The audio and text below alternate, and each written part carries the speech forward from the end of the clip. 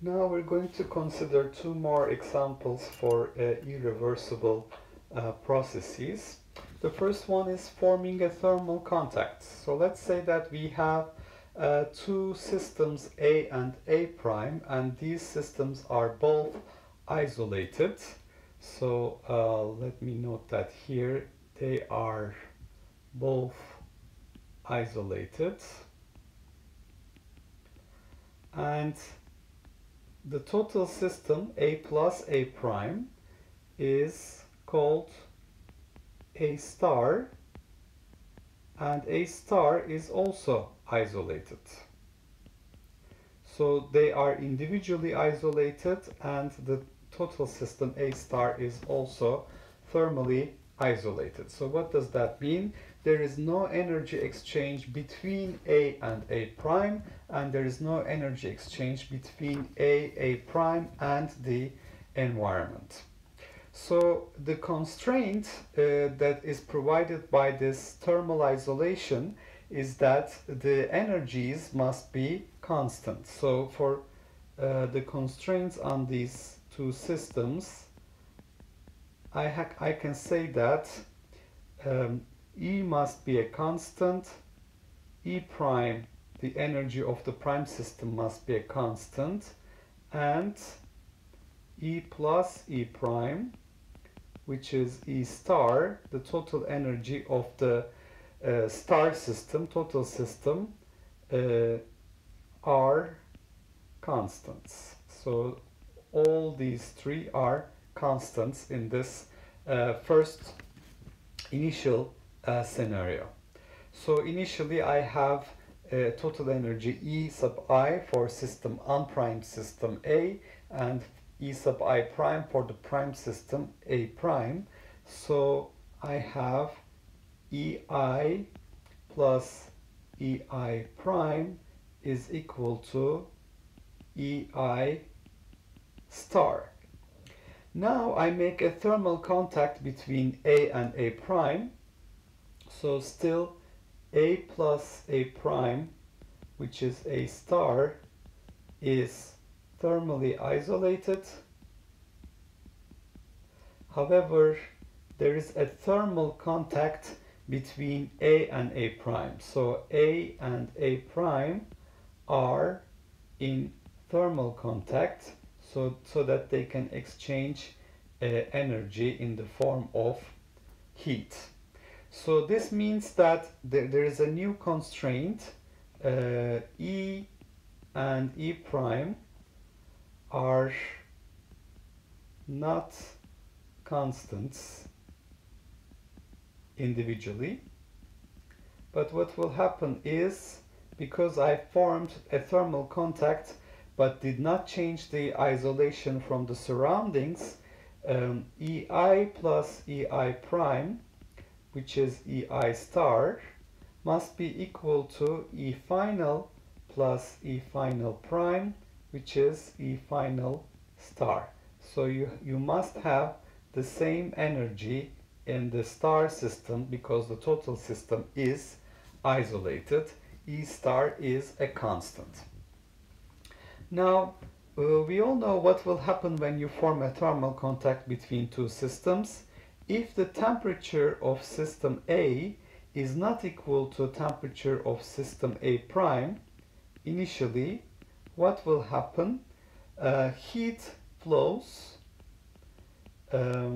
between the systems until we have the temperature, initial temperatures are not the same, final temperatures will be the same, and there will be all final accessible states,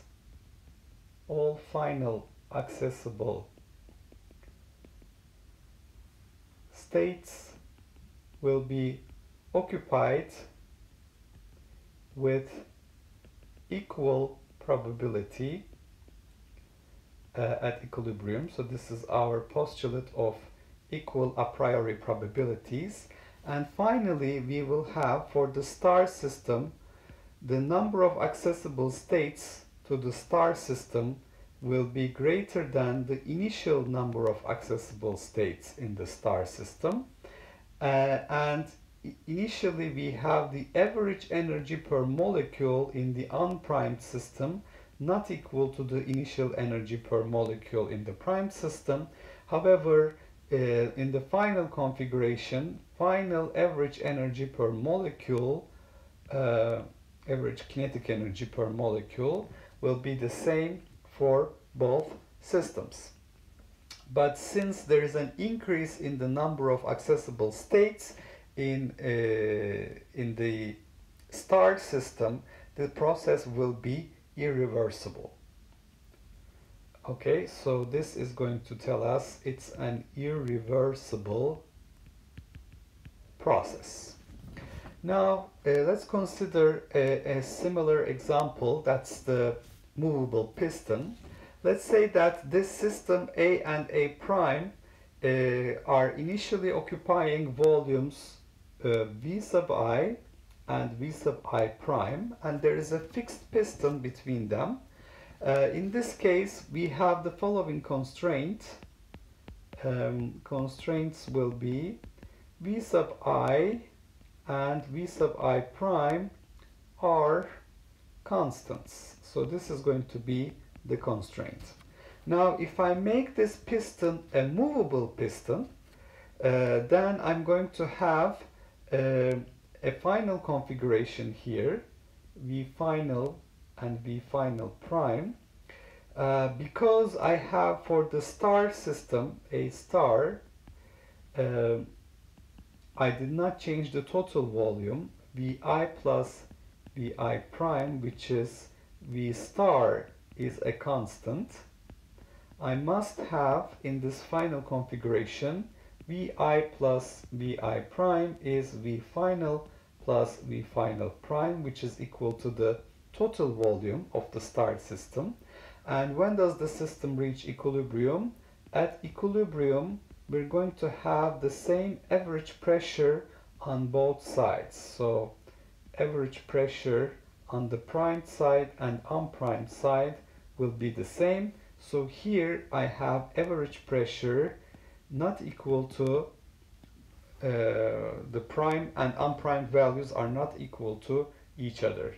And what will happen here is that again, as the system evolves to reach this equilibrium condition, P final bar is equal to P final primed bar, I will end up with an increased number of accessible states for the start system, and this is going to imply that it is an irreversible process in this scenario as well.